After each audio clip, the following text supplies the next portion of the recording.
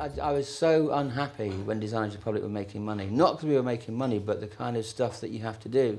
And it suits some people, and it's not, you know, it's not saying like, oh, making money is bad, or you know, sort of licking the client's arse or sucking Satan's cock, or all the other things you need to do to make money. You know, but you know, there are some people for whom that's more important, and they use their creative skills to make money for whatever they want to do with it, whether it be just as a wage or as wanting to build a business. I never wanted to build an empire, and I always wanted to keep it small. And then it just happened to be that I was seduced by a bad lot. Well, basically, someone just said to me, just in passing, someone said, have you ever thought of an exit plan?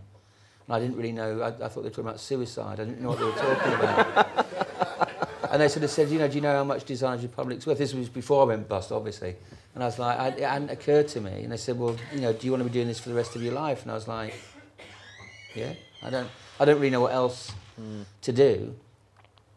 I just get distracted because when you see people going in that toilet, you just, anyway.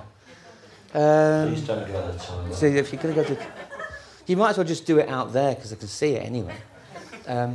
That's in 6 hours' time when we're all naked and the whole room's a centipede. 3 hours, Chris. Oh, 3 hours? Oh, sorry. Yeah, so we better speed things up so you and I get... Yeah, they always say that to me. I don't know what it... No, I've forgotten what we were talking about again. It was something to do with... It was before the toilets. It was, yeah. Oh, it's about... Yeah, I mean, it's that whole thing about money. Just...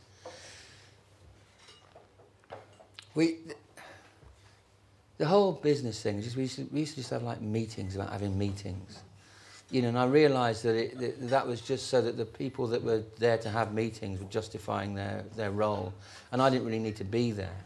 You know, and then they kind of... then because they need to they want to make their bonuses, they're kind of trying to push Designers Republic, you know, in a direction where, you know, to be honest, it was probably beneficial for me not to be in front of the client, because we're talking to clients who I kind of didn't really have a lot of time for, not as people, but just as clients, you know, just like,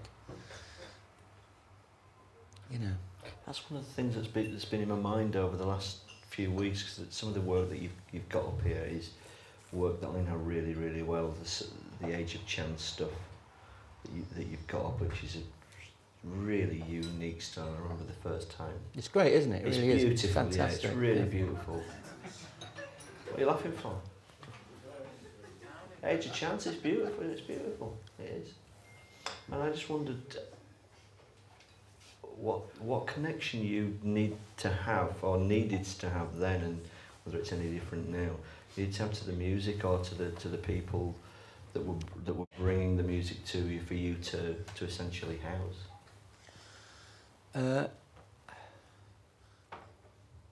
I rarely listen to the music first. And the main reason for that is, you know, it's not like, oh, I can't work that way, you know, or whatever. It's just that I am a consumer at heart. And when people give us like demo tape, they say, these aren't really mixed yet, but you can get a rough idea of what we're up to. You know, I'm more interested. The thing that interests me is why people. The thing that interests me in general is why people do what they do. That's everything. And when you work with a client, especially if it's a band, which is quite often another creative unit, quite often, then there's an added level for one creative to understand what another creative is doing and why.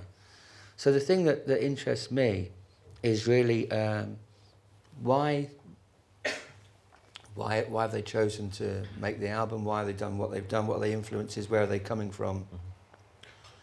And then to find some common ground that I can then work from. So actually you're effectively working in parallel to what they're doing.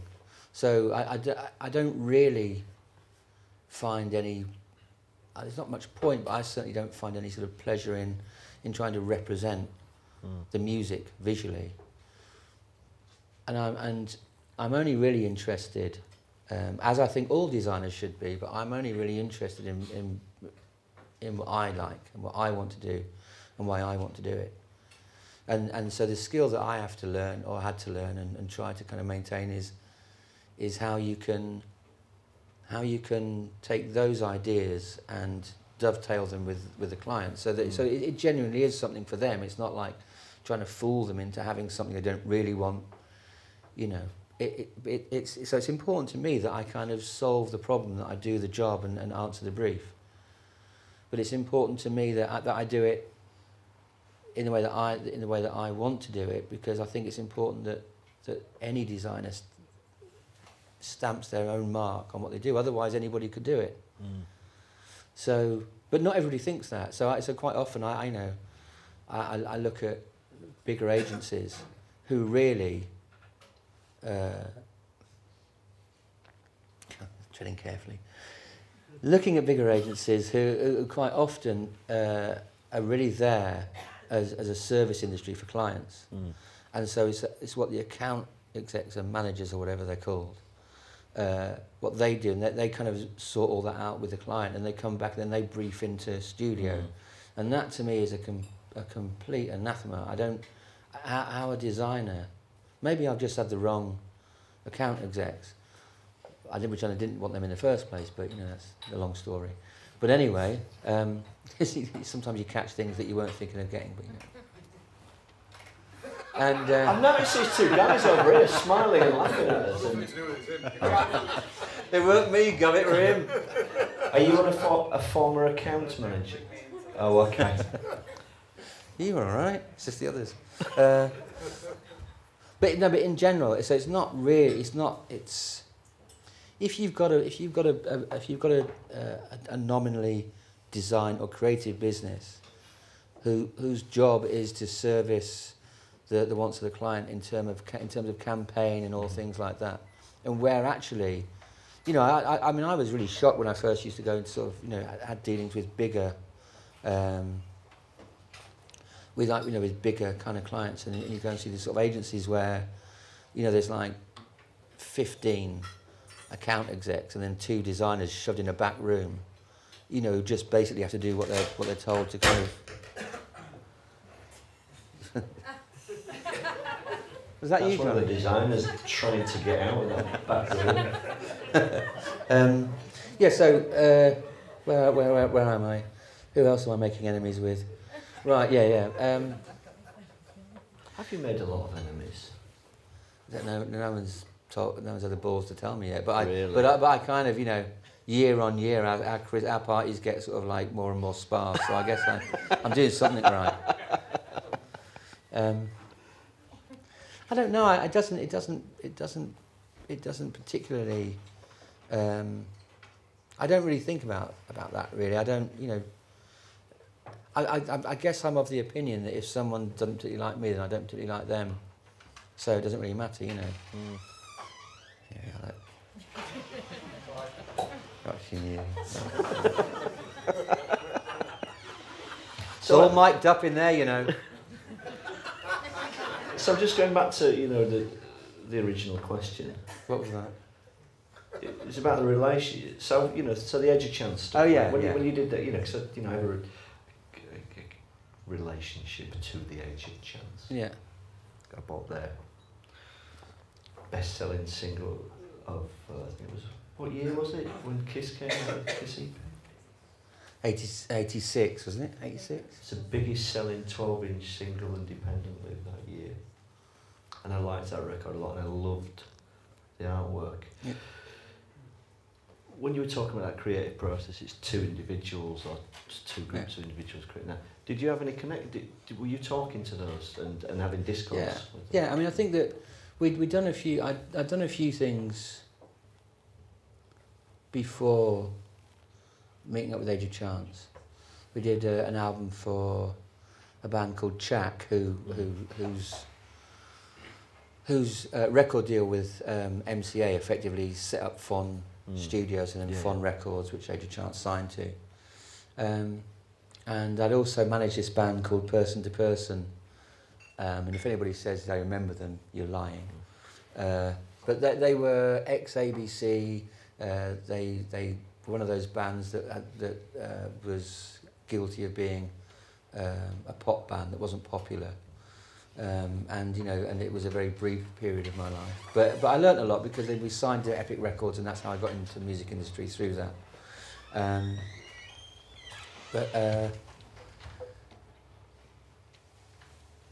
just trying to think of. So with Age of Chance, when we sort of met, that it was good because there was a sort of sense that there was finally some people that thought along the same lines. I've got a fly here. It's I knew I was going to have a shower before I came out, but I thought, fuck it. And now I'm living to... It's followed you all the way up. It has, hasn't it? From the ibis. It's called ibis. The fly is called ibis. And true story. So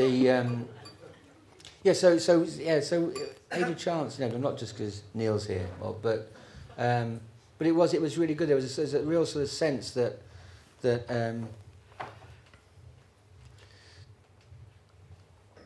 were sort of people that really sort of thought in a similar kind of way, you know, and they kind of came in with like sort of, you know, sort of I can't remember. This is, you know, kind of what happened.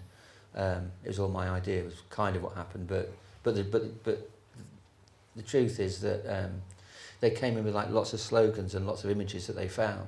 And I think that, you know, that as I remember it, that it was like, these are kind of influence things, and can you do sort of something with this? And then I took it quite literally, because I just thought this is like a William Burroughs type thing, where, you know, it was almost like sort of slogan bingo, you know, almost closing your eyes and just like taking, all right, okay, that's me closing my eyes, bingo. But you're kind of getting a slogan and then an image, and that's sort of something that kind of, you know, that I'd learned from, you know, psychology, you know, being that you know, that your brain can't help but try to make connections between things, that kind of, if you put a series of random things in front of somebody, that the brain will try to make sense of it, because that's what it needs to do, otherwise you'd fall over everything. You need to make sense of your surroundings and understand on a very basic level that kind of if you walk into that, you'll hurt your leg and you'll trip over.